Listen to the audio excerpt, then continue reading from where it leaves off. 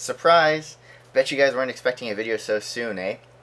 So basically, I have a backlog of videos I want to get on this channel, and I figured that if I was going to post one video a week, it would take me forever to get through them, and I want to start posting things that I'm working on right now sooner rather than later.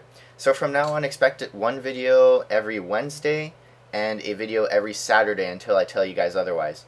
Hope you're as excited as I am for that. Also, you might have noticed a change of scenery around here. Basically, the last vlog I recorded was recorded on the same camera that I used to record the performance. And because I don't have a tripod, it's a real pain trying to set that up in the first place. And I also wasn't very pleased with the sound quality of my voice.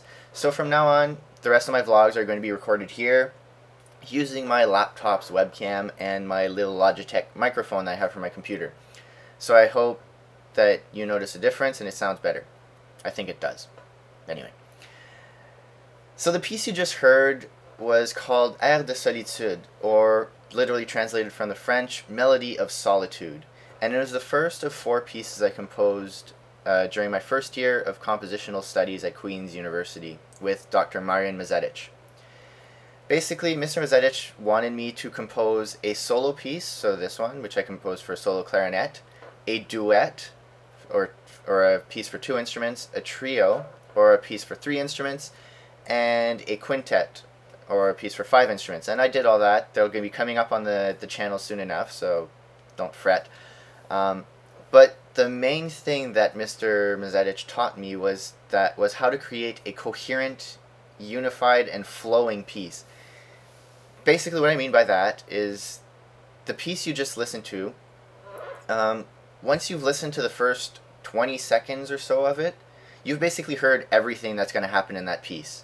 The rest, after that 20 seconds, everything that happens is one of those ideas that comes back either reversed or inverted or whatever else. Once you've listened to the first 20 seconds of Air de Solitude, you've basically heard every single idea that's going to happen.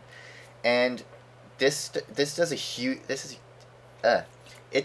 a huge deal in creating a nice piece. And I learned, while it's really hard to do, it makes it so much better. So I've started doing that for my new pieces, and I hope you notice it.